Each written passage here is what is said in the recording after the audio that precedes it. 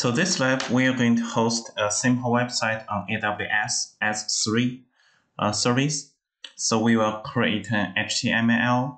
Actually, we are going to create several HTML files, and we're going to upload that one to S3.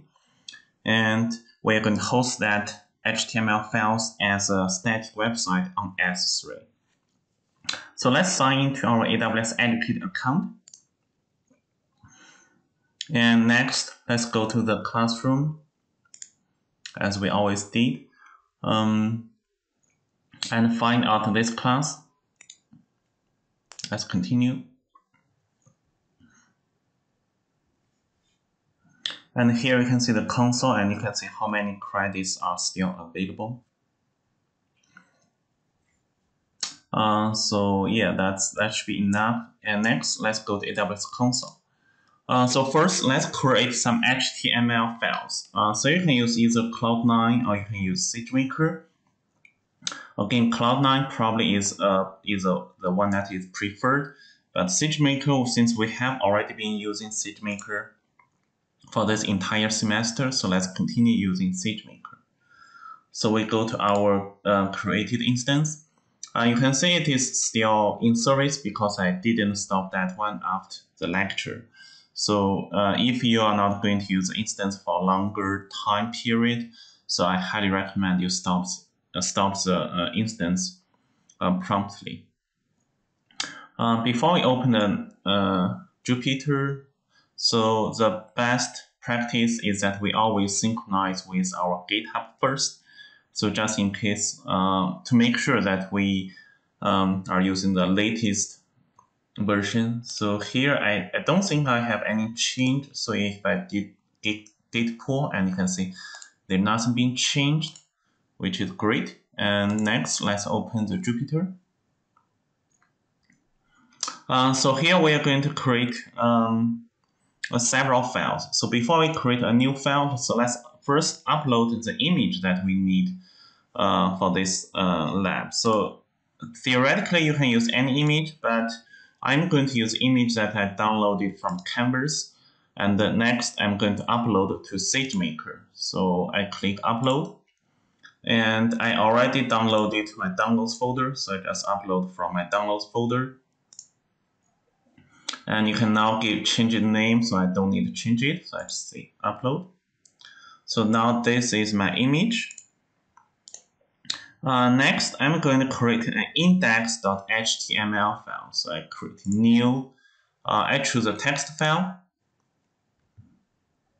Okay, and I say save it and close it. So I need to change, let's create the other three too. So let's create the second text file and save it. And let's create the third text file and save it. Okay. Again, it is not SageMaker is not the best choice, but we can still use that one very efficiently. So for the first one, let's rename this one to be index.html. So that will be our index. For the second one, let's rename that one called error.html. So this will be the page that, just in case there are some errors in our websites, and we can use this error page to handle those potential errors. For example, you can tell, okay, who should you contact with if you see some errors. The last one will be a text file, but it will be the robots.txt file. So that is one that used to direct how the search engines, robots, crawlers should handle your website. Okay. Next, let's open the index. So let's edit the index. Okay, so here you can see it recognizes HTML, so that's great. As we mentioned during our lecture, so the HTML code should start by declare the type, and also we should have a pair of the HTML tag. Okay, we also need the pair of the HTML tag.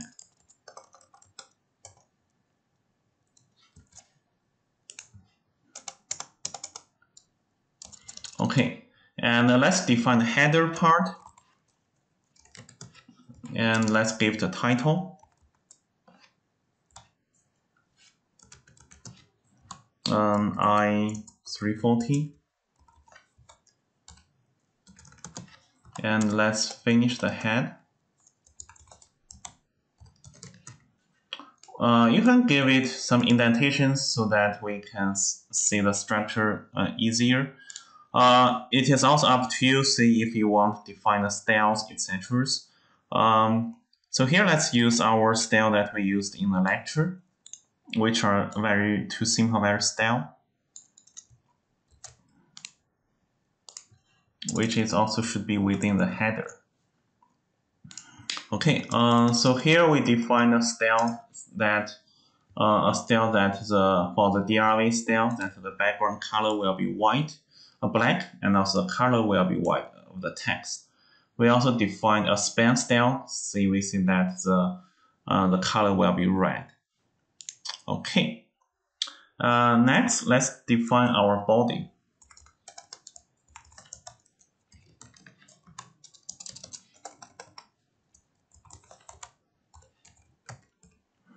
Okay, and first let's give it a title heading. So this is data mining class. Okay, and next, as we required on the instruction that we should have two tags, DRV tag.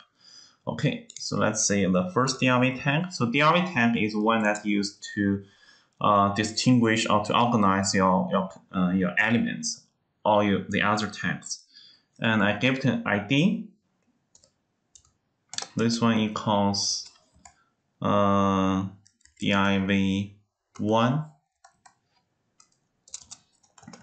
Okay, so that will be the first div tag.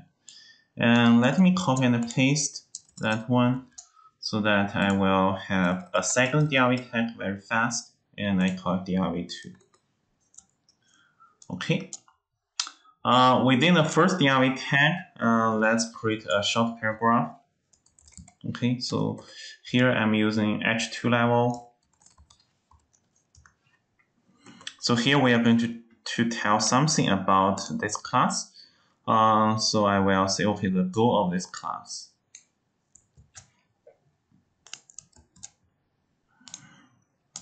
Here I'm going to add a list, so that will list all the objectives of this class. So I'm going to use an ordered list. And within that ordered list, for each element, I'm going to type those objectives. Okay, so I just copy and paste from the syllabus. Okay, so that's the first one. Okay, and so I just copy and paste the other objective here. Let's also add the other information like the instructor. So I put that one outside of the div tag.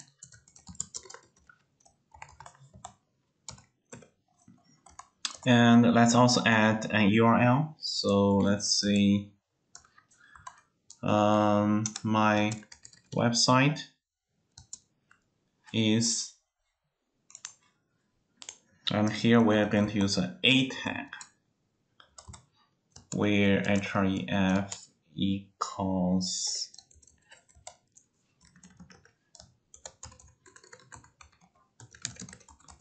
okay.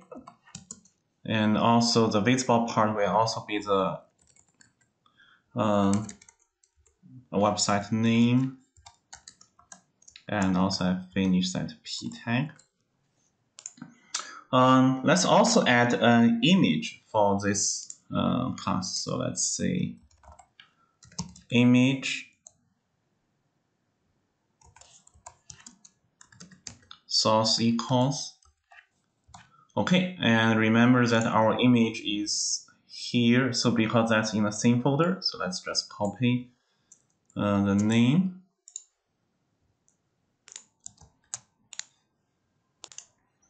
Okay, so pay attention that those should be lowercase p.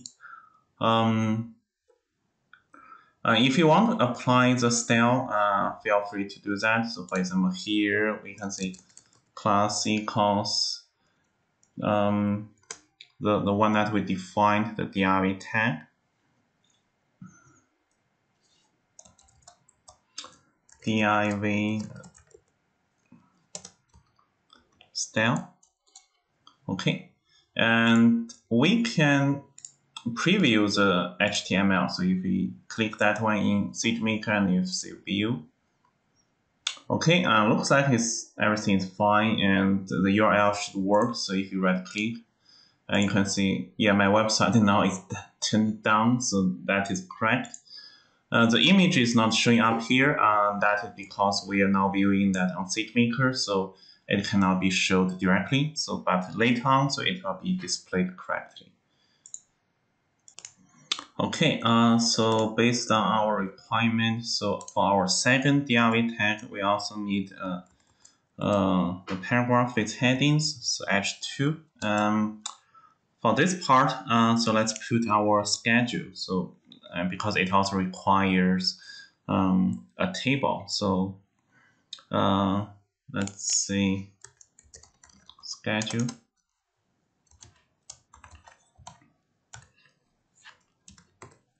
So here we're going to define the table.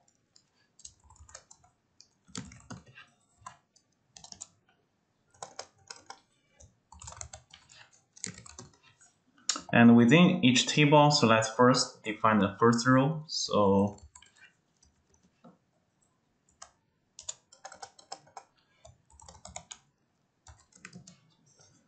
and here we can see the header. So for the first header, I call it date. And for the second header, I call it topic.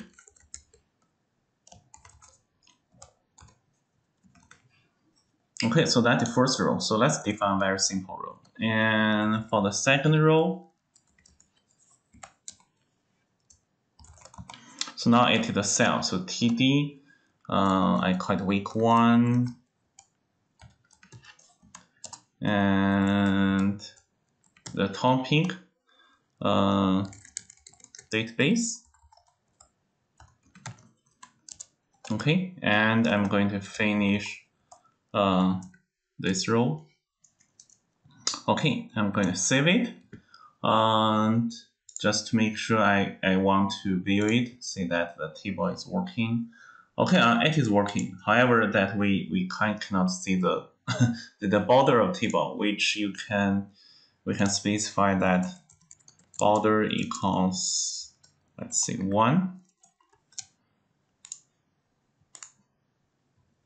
Okay, so now we have a border. Okay, so that is our index. We can now close this one. Next, let's edit our error. So let's check error and also edit. Okay, so the error page is pretty simple. So here you can say I just copied the header from the index and I change the title to error. And also I keep the same style. And here in the body, I say H1, this is n, and here I'm going to use the span tag. Class equals span style. Okay, and I close span and I close H1. Okay, and normally you can also specify that how you want to handle errors. So let's say please content someone to report this error. And here I'm going to provide the URL that is an email. So for this email, I'm going to use an A tag, href equals mail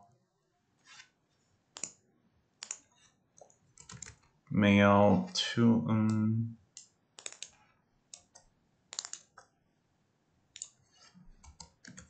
mail to. And here you can type your email, so for example, my Gmail. Okay. This email. And I close this A tag.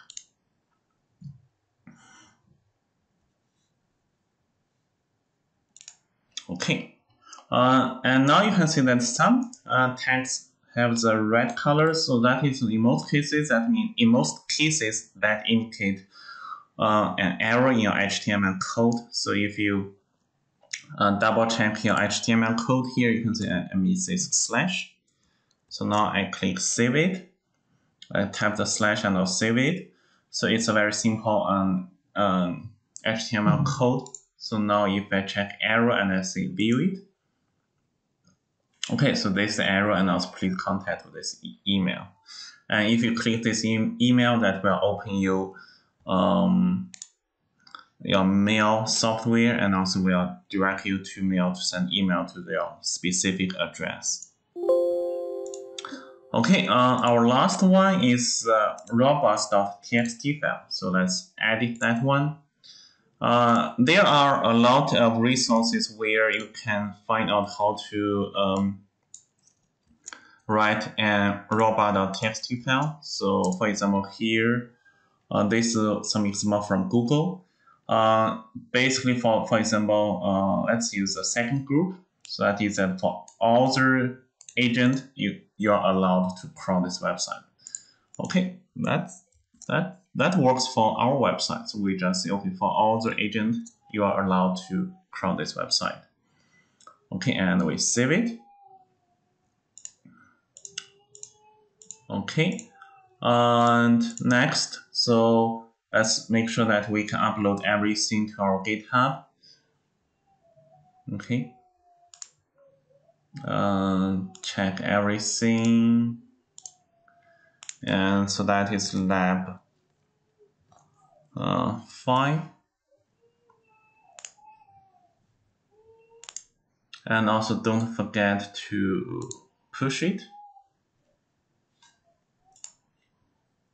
Okay, so now if we go to our GitHub, and if we go to our repository of this class, and we can see our error.html, index, robots, and also logo files are all here.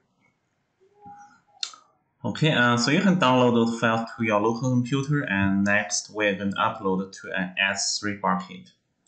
So for example, if for this index, you can just simply right-click the raw and also save the link as.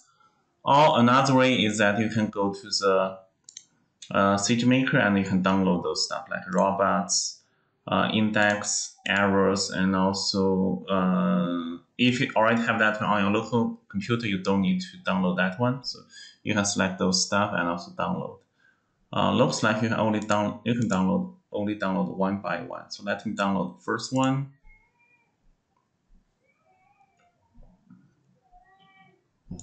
And let me download the index. And also let me download the error.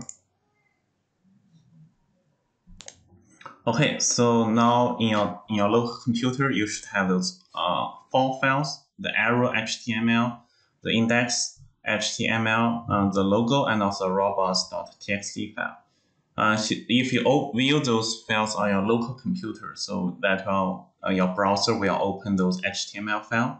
You can see that now the image is displayed correctly. And if you click this URL, so that will direct you to my website, which is currently under construction. And also you can see the others are working pretty good. Although you can customize the color, the style, and also content on your own. So, and also this error page, we can see that it also works fine.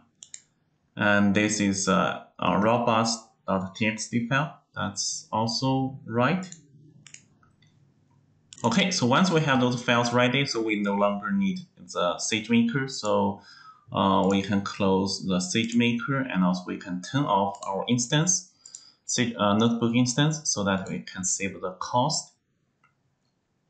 And while this is stopping, so we can go to our next service, which is called S3. So if we go to S3, and the first one S3, we are not going to use S3 Glacier. We just use S3.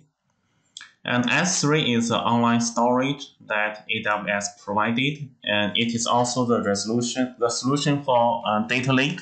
So later on, so we will talk about data lake, and we will also dive into detail about S3.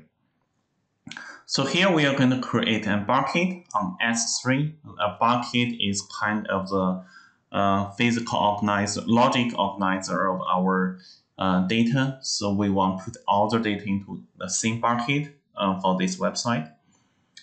So let's create a bucket. And the bucket has to be globally unique, I think. So let's see, and you have to be unique. Demo 2024. See if we can use that bucket name. Okay, great. Yes, we can use that bucket name. That's great. On the second part, the properties, let's keep everything as a default. So there, for example, do you want to encrypt your data, and also do you want to keep all the versions of your data? So we just keep everything as a default. Next, so do you want block public access? We see no.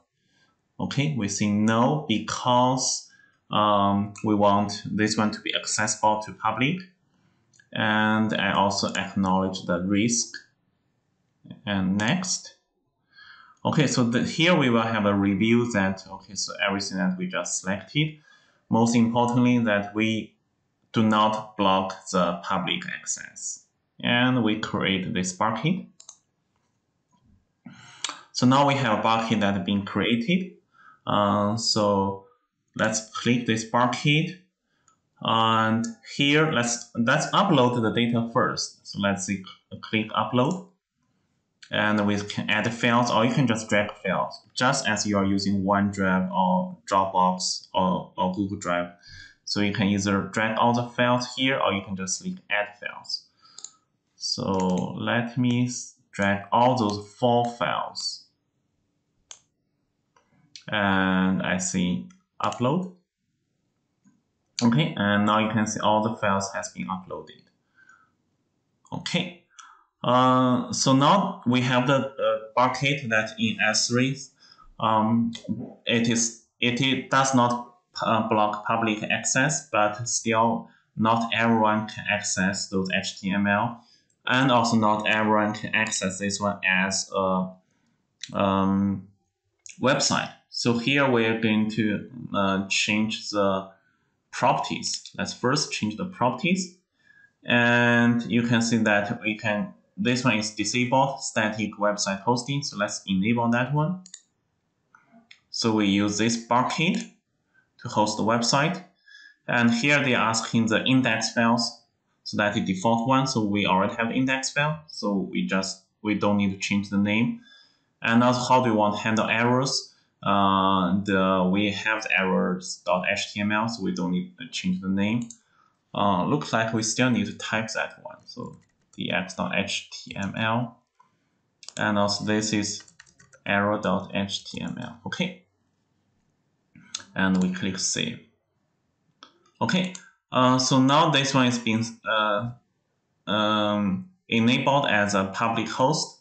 So if you click this URL of the endpoint, I don't think we can access that one. So let's try it.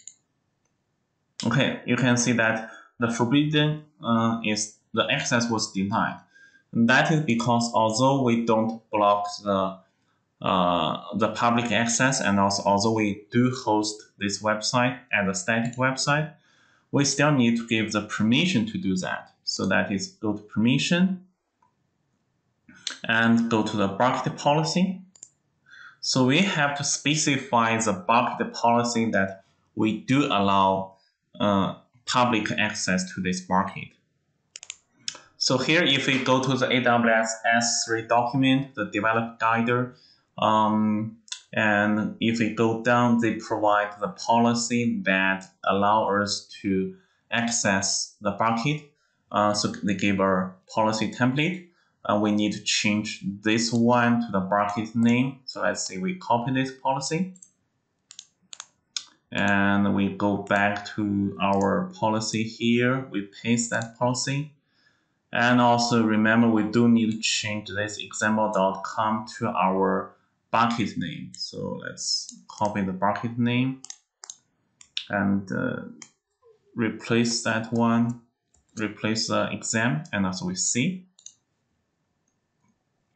Okay, so now you can see that the bucket permission, now we have this yellow public icon.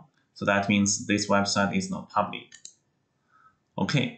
So now if we go back to this URL, so here you can see our bucket name and also our S3 region and also AmazonAWS.com. So now let's click this one.